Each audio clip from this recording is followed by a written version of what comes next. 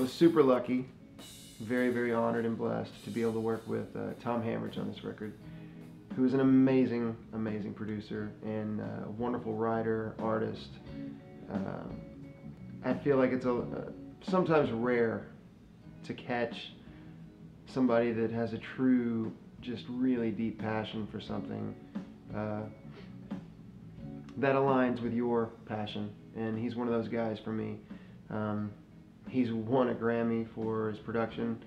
I think he's got like 5 Grammy nominations. Just to get in a room with the guy, I was excited. So, you know, much less making a record with him. And just imagining the opportunity coming along in the way that it did, who's to say what's going to come from this? But for me, the accomplishment in and of itself is just making the record. That's it. That's it for me.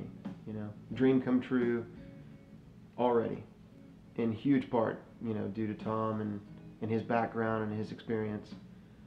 You know, he didn't let me down at all. He was everything that I could have hoped for and more, and it just felt right. You know, I've had a lot of opportunities to work with wonderful, wonderful producers and writers and just a lot of really wonderful people in this town and out of this town, but it just felt right. Something felt right, and I've not doubted it one bit since then, and that's just a great place to be.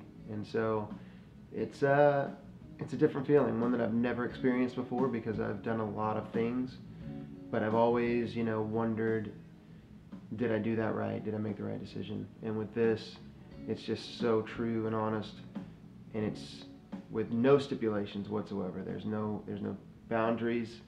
It's just being honest and doing what it is that I do. Making a great record. We've been here for a couple of days at Soundstage, and we're tracking an unbelievable record for a wonderful artist, great singer, great guitar player, Casey James. And I can't wait for the world to hear this stuff. And he's a wonderful artist that needs to be heard, and you're going to hear him loud and clear.